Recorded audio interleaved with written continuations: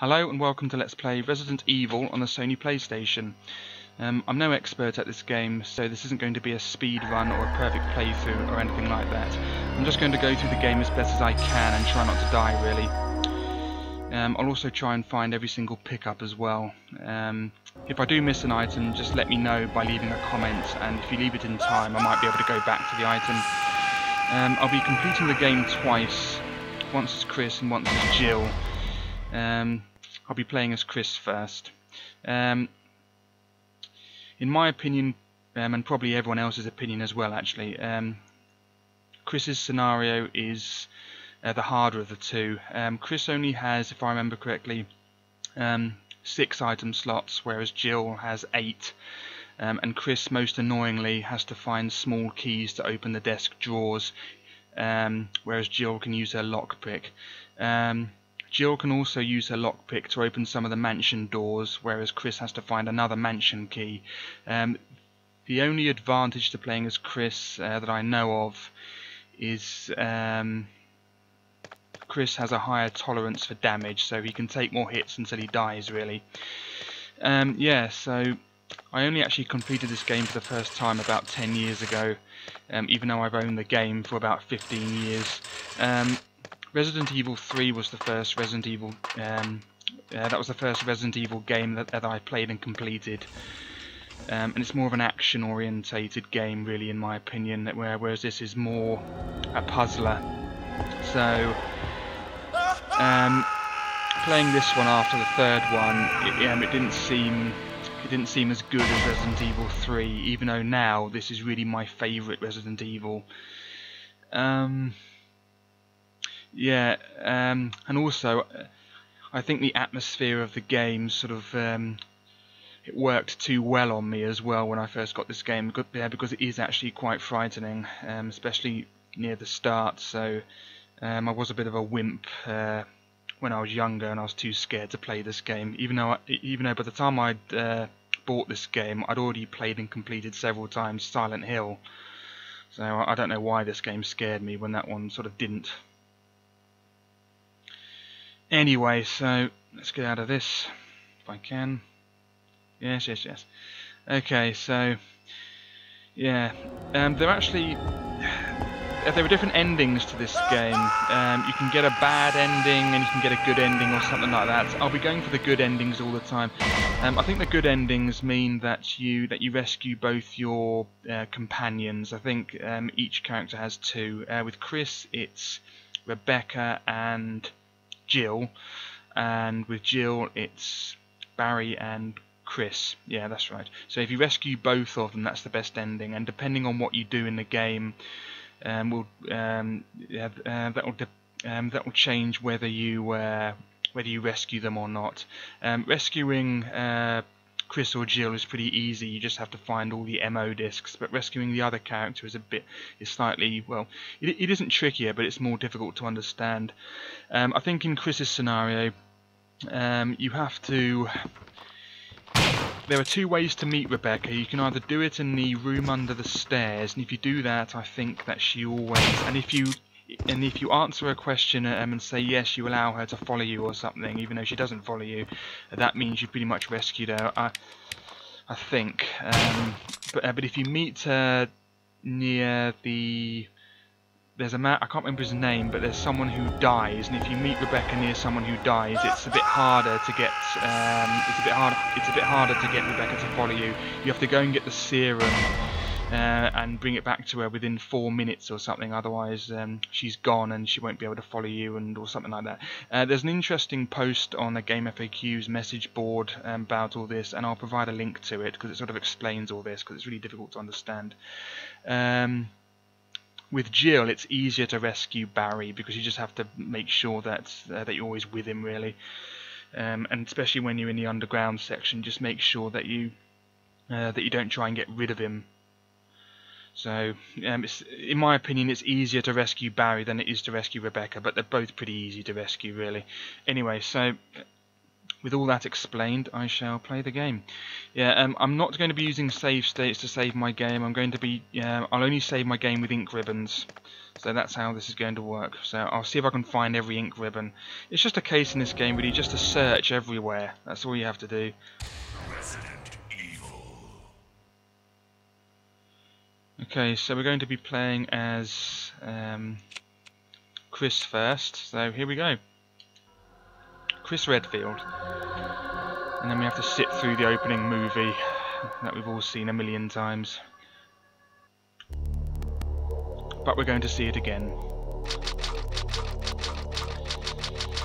Raccoon Forest, 1998 July. Alpha Team is flying around the forest zone situated in northwest Raccoon City, where we're searching for the helicopter of our compatriots Bravo Team, who disappeared during the middle of our mission. You haven't found it? No, I haven't found it yet. Bizarre murder cases have recently occurred in Raccoon City. There are outlandish reports of families being attacked by a group of about 10 people. Victims were apparently eaten. Bravo Team went to the hideout of the group and disappeared. Look, Chris!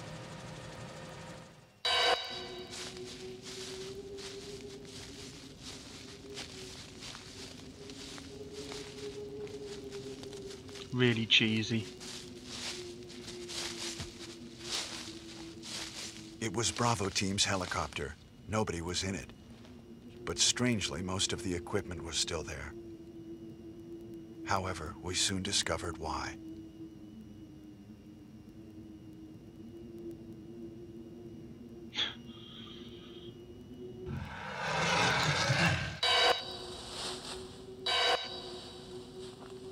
Hey!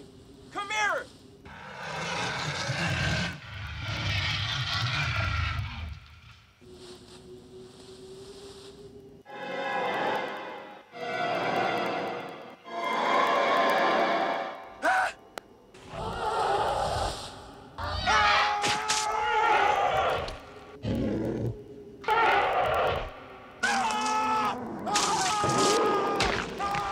Joseph!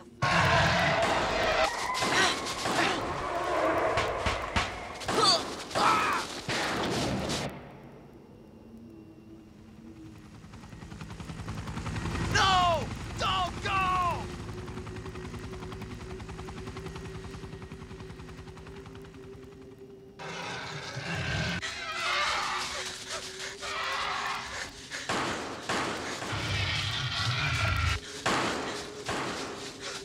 Jill, run for that house!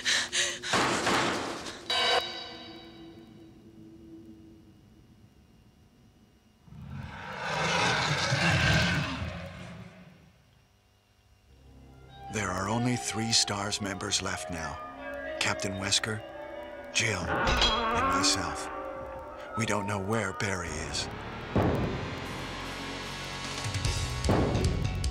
Chris Redfield.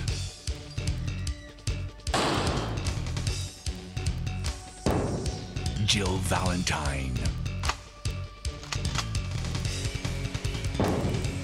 Barry Burton.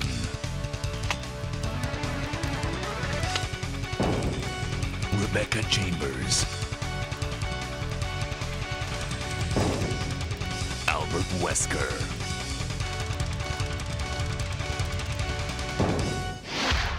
Resident Evil. They have escaped into the mansion, where they thought it was safe. Yet, I don't know what happened. Barry! Where's Barry? Well, I'm sorry, but he's probably... No. What is that? I'll go and check. Okay, Jill and I will stay in the hall in case of an emergency. Chris? Take care. Why do some video games always have to say their characters' blood types? What advantage is that? I mean, it happened in fighting games, in RPGs. What is the point of knowing a character's blood type? It doesn't help in the slightest. Anyway, yeah. So this room, when I first played this game, it actually scared me because it sort of, you know, it's just completely silent apart from the clock. Anyway, if we go back outside, I think this happens. Let's have a look.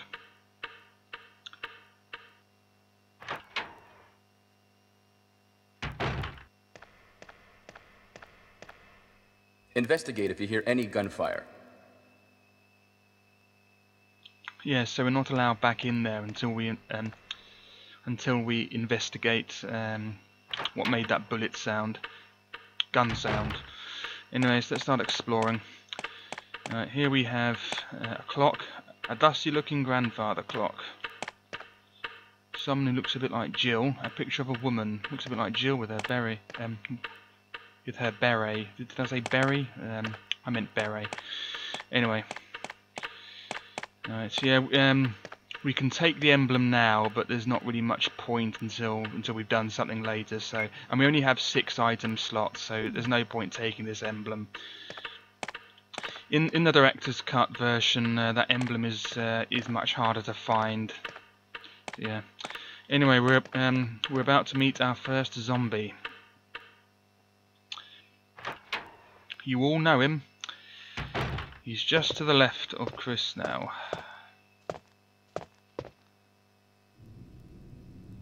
Yeah, he has white skin and he's munching on something.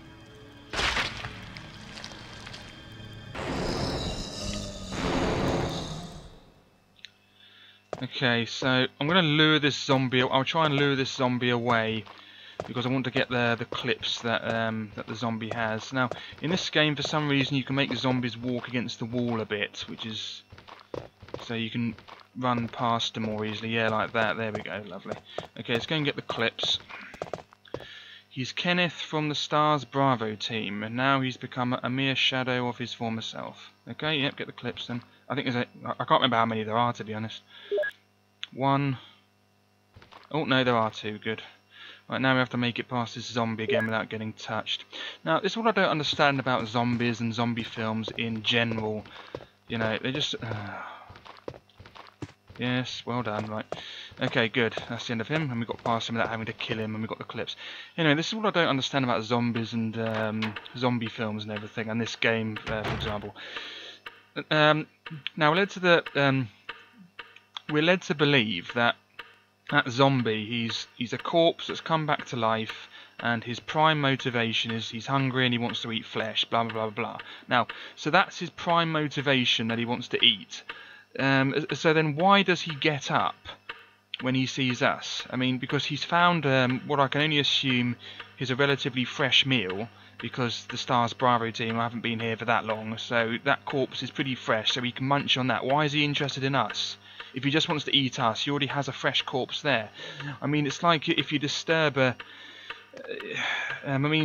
just imagine if you had a bowl of ice cream and then someone, and it was a really nice ice cream, you hadn't finished it yet, and someone walked past you with some more ice cream of exactly the same type.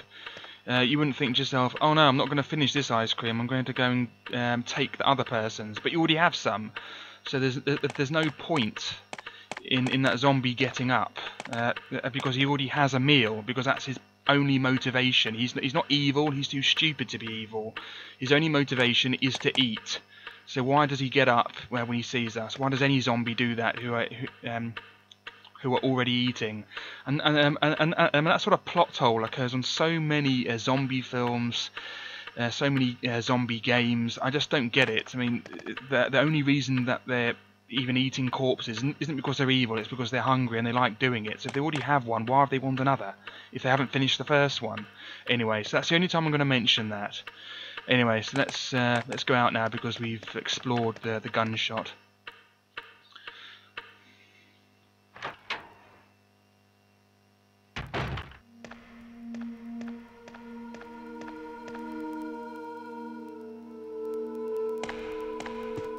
Wesker? Jill?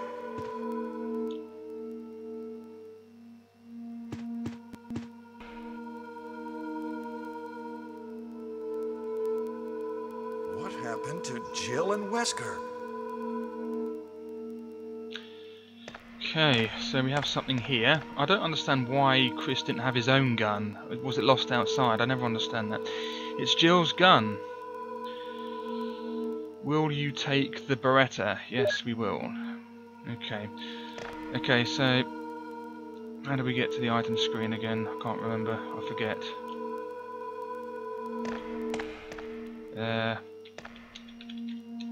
Is it circle? I can't remember.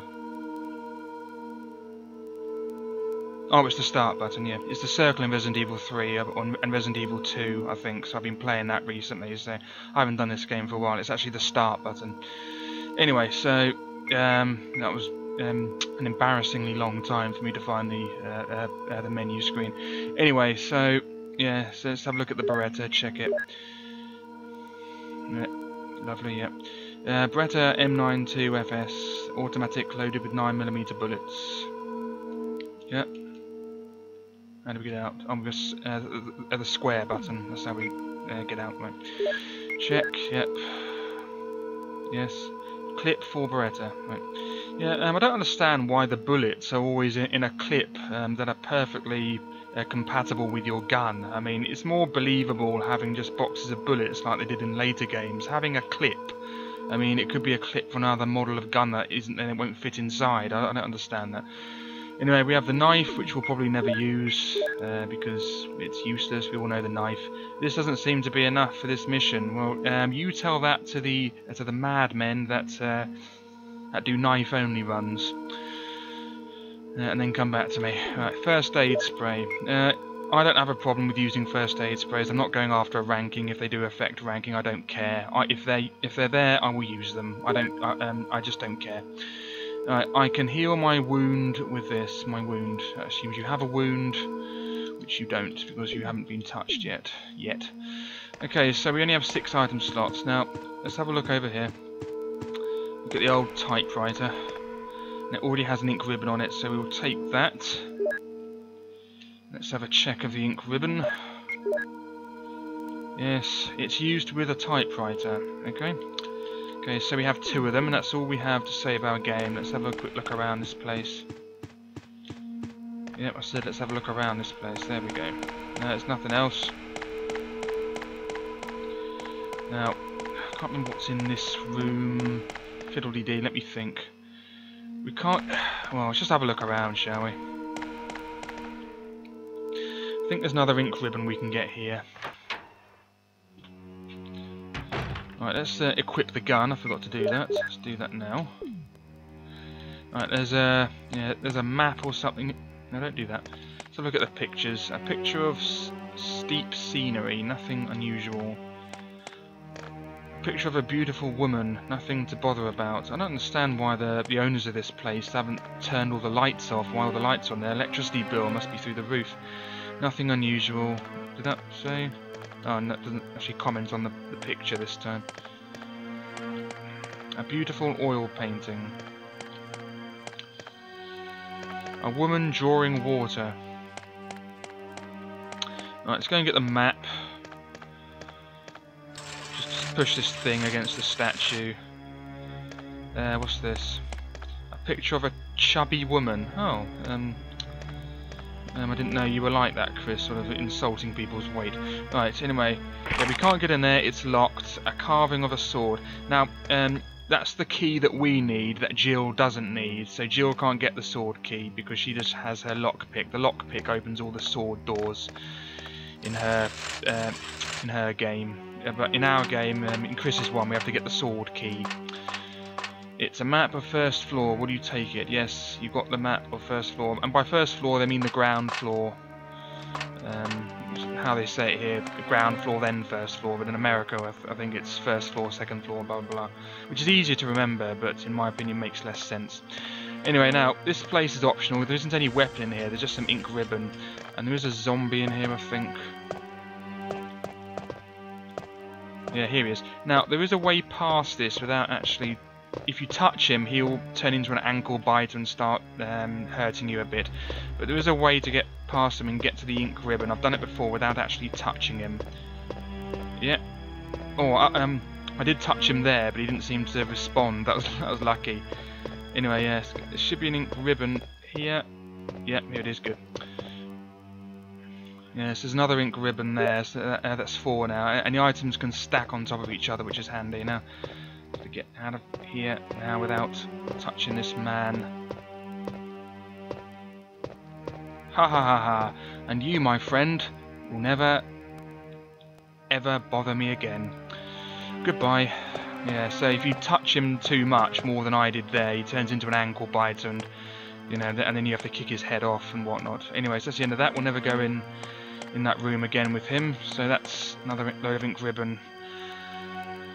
So now what do we do? I can never remember what to do in this game. I haven't completed it that many times. What's in here? Yes, get in the door, please. Doesn't seem to want to go in the door. Oh, it's locked again. A carving of armour, so we need the armour key for that one. Now, as far as I know, there's no way past that man. Well, there's nothing. Where we saw the first zombie, there's nothing in there really that we can do yet, because I think the doors are locked. So there's no point going in there. With Jill, she can use her lockpick and go into the door. That was the sword door, but we can't do that because we don't have a lockpick. So we're going to go either way. I think the way I'm going to go is this way. Let's go out. Let's go outside this way first.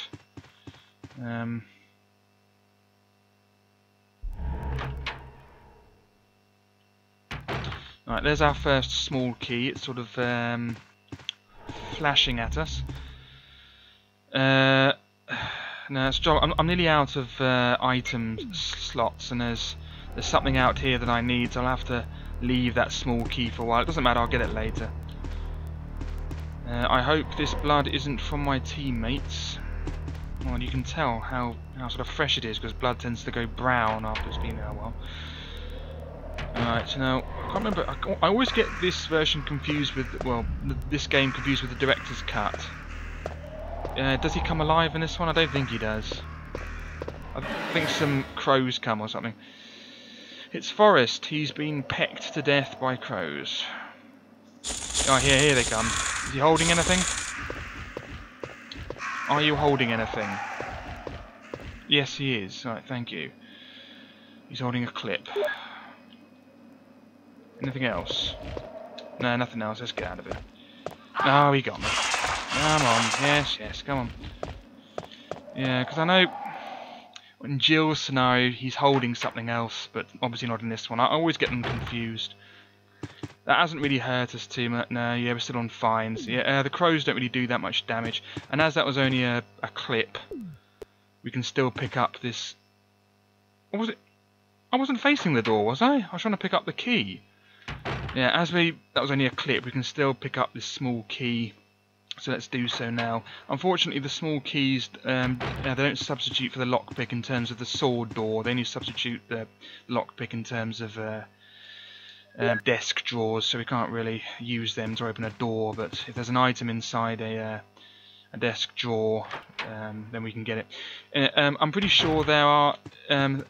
however many locked desk drawers there are enough keys to open every one of them, at least if I remember correctly.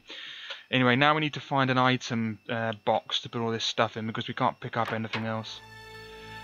Alright, here we go. Oh, this place, right. Oh, we have Mr. Zombie. Yeah, go on, let's kill him. Oh, I can't see him. Come on, yeah, 2, 3, 4, 5... Is he dead? I don't know. No, he's not. Right. Now he is. Right, good. It's end of him. Let's reload. You don't have to be as conservative with the bullets as you think. I always end up with a surplus, even after killing loads and loads of stuff. Can we go in here? It's locked. Carving of armour. Yeah, we can't go in there yet. In here, locked, carving of armour. Yep, armour. Oh, another zombie. Come here. Ah, wasted a bullet. You git.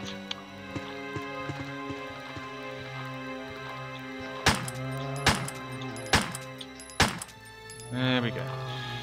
Yeah, on the director's cut, the gun can actually get random headshots, although some of the zombies are faster, so it's sort of like a trade-off. Yes, come on. Oh, die, god damn you. Right.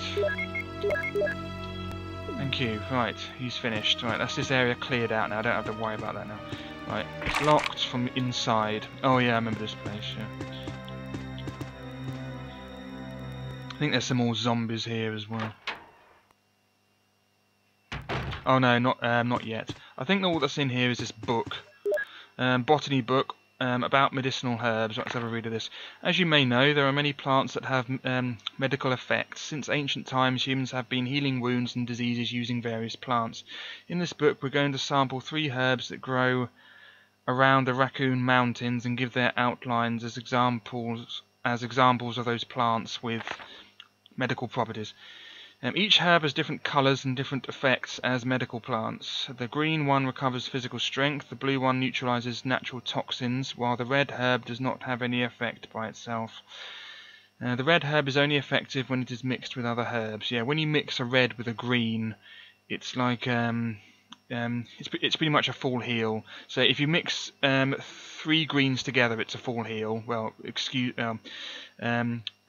excepting, of course, poison. But 3 greens together is a full heal. So a red and a green is like 3 greens. So you can save yourself 2 greens if you put a red with a green. That's how it works. Anyway, yeah, the red herb is only effective when it is mixed with other herbs. For example, if you mix this herb with the herb that recovers physical strength, the recovery effect will be tripled. Yeah, so it's worth. So the red herb mixed with the green herb means that it's like having 2 green herbs mixed with another green herb. So red and green is like 3 greens. I'm absolutely certain mixing red with blue does nothing. So that's the only thing red does. It's just worth 2 greens really if you mix it with another green. Anyway. By adjusting the amount and experimenting with these 3 herbs, you can create various kinds of medicines, but I'll leave the details in your hands because that's the best way to acquire true knowledge. Okay, thank you very much for that. Right, even though I know there's nothing in here, I'll have another check, because I always do. Nothing uncommon. It's well arranged. What's over here? Nothing uncommon. Apart from the lights on, so someone's left it on. Anything in the desk drawer, even though there isn't, but I'll check anyway. Nothing uncommon. Okay, let's get out of here. Unlocked it, lovely.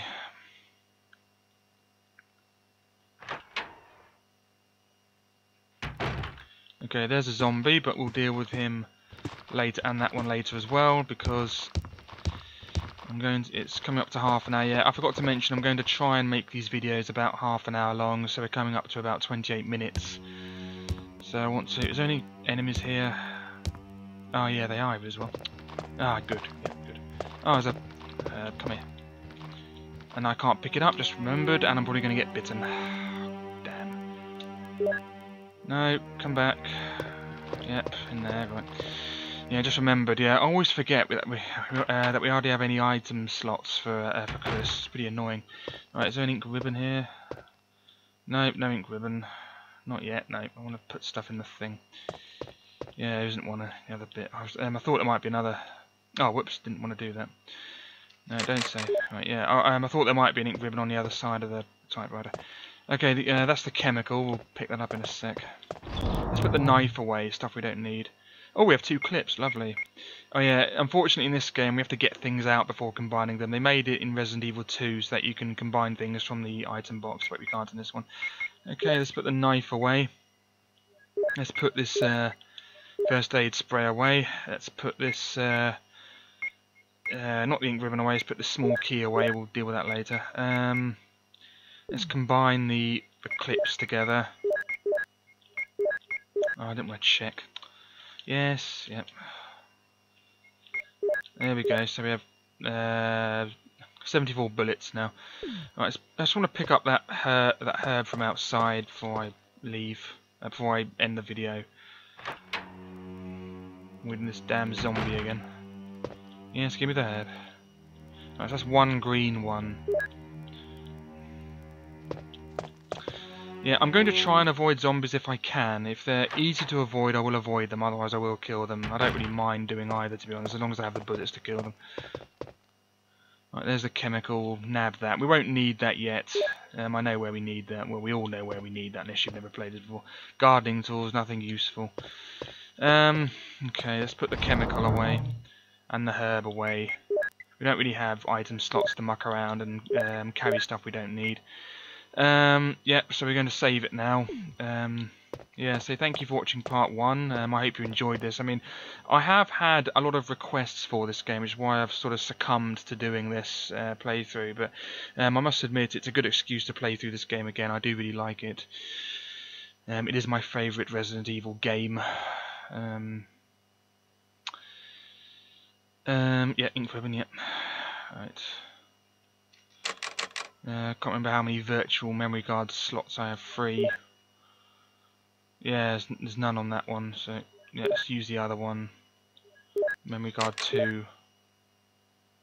There we go. Oh, there's another game of Resident Evil that I've done.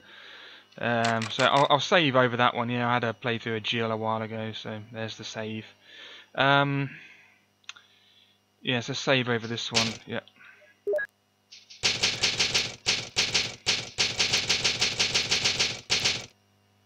Okay, brilliant. So that's the end of that. So we've only been hurt once by crows, managed to dodge zombies, etc. Picked up some various things. So next video, continue exploring the mansion. Thank you for watching and goodbye.